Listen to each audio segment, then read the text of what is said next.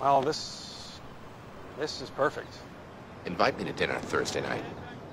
Come on, we haven't had a nice meal together since, Yesterday, when I loaned you $5,000 to buy a new car.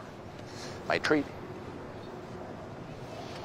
Two-wheeled vehicles that travel 150 miles an hour don't really go well with crippled, irresponsible drug addicts. Actually, two-wheeled vehicles that go 180 miles an hour do not go well with healthy, responsible architects who don't know how to separate braking and turning. Good news is, it brings the price right down.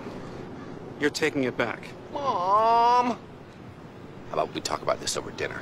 Forget dinner. You're gonna kill yourself. Nice bike. Thank you. See, that's how you do it. Compliments, dinner. What do you do with your cane? If he buys me dinner, he'll find out.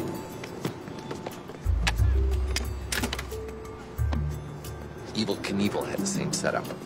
And he broke every bone in his body. We went through all the imaging studies and redid blood cultures. I don't want hand-me-downs. I want brand new stuff.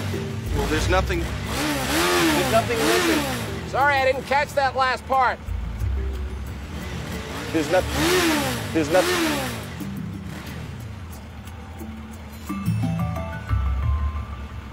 There's nothing else we can do.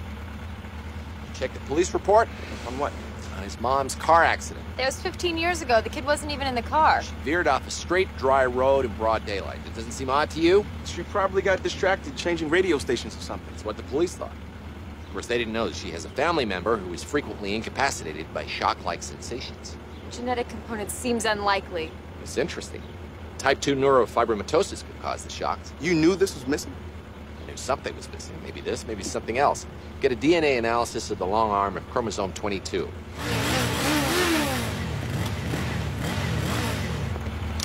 You'd rather have dinner with your wife? Yes, I would. If she were speaking to me. Unlike her, I can make it worth your while. Fine. Should I drive? No. And I'm not letting you in my car until I see your wallet.